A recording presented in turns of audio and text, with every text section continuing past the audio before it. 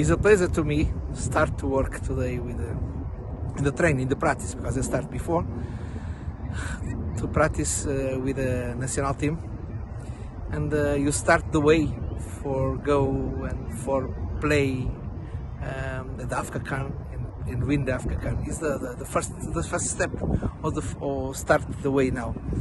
I'm happy because these guys with okay, they come tired, they come from the trip was long, but they show today the enthusiasm, the motivation. They training with happiness, sure with the will.